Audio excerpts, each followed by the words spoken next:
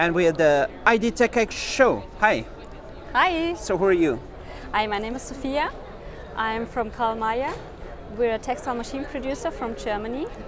And you make a lot of clothes, right?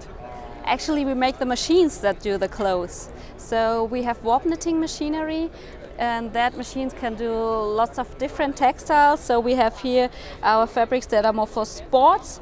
We also have fabrics that are more for lingerie, but also shoe fabrics are made on our machines and lots of different applications. And here, the IDTechEx Show, what do you show? Well, on that different technologies that we have been developing on our machines, we can also integrate conductive material into our products. So this shirt has been developed with a technology called string bar technology.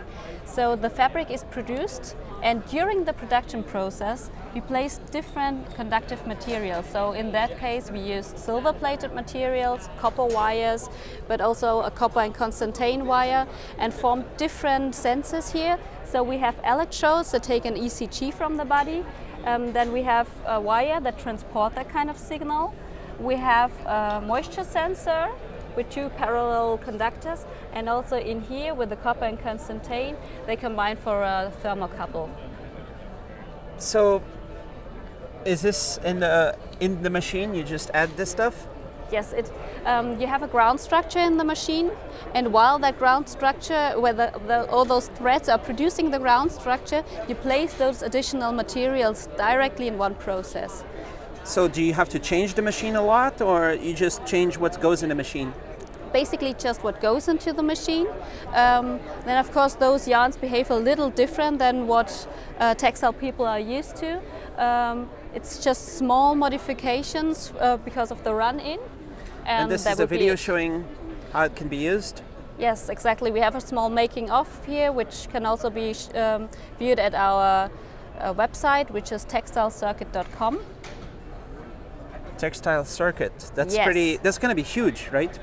Yeah, because smart clothing is the next iPhone. Yeah, I hope so. Everybody is wearing clothes, hopefully. All the time. And then it better be smart. You don't want to have stupid clothes, right? Exactly. Right? Exactly.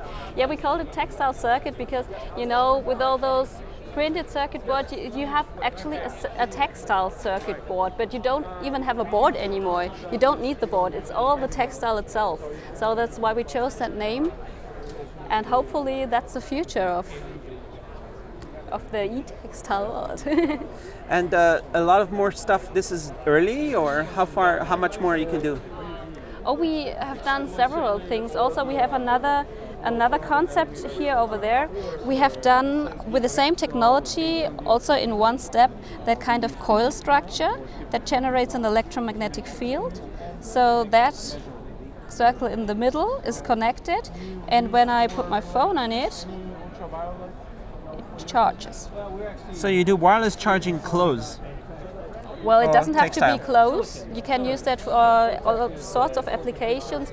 There's a lot of textile in the automotive interior where it can be used, also in furniture, backpacks, but of course also clothes. It's possible that this can have fast charging in there, or it might be slow? Well, that depends on the charger itself. So that is only our first product we did here.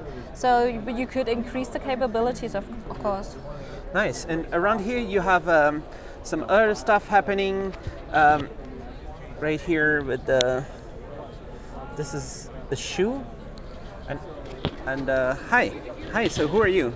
So I'm Michael. I'm working also for KARL MAYER Textile Machinery. And so we presented here our Rapid Textile. So this is the combination between a textile machinery and a 3D printer. So this is a 3D printing. What do you 3D print? So we print here the screen lines directly during running the machine directly on the fabric. So we have here a system which we use the pre-tension from our yarns or from the fabric on the machine and print on it with a silicon system.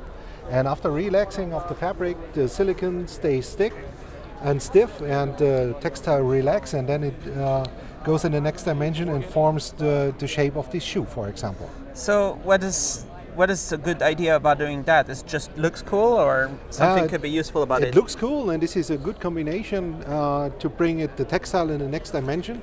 For an engineered textile to create a shoe, to create a breast holder, or such things like this. What is that?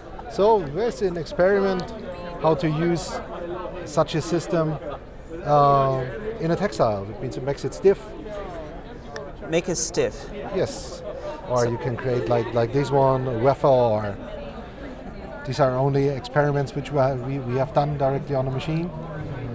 Do you think there's going to be a lot of 3D printing happening in the future for all kinds of stuff? I think so. That will be a very good combination, especially if you think at the shoe industry, so you can print directly some brand names, logos, or your own name directly on the shoe during the textile production. It makes it very flexible and easy for the production. Cool.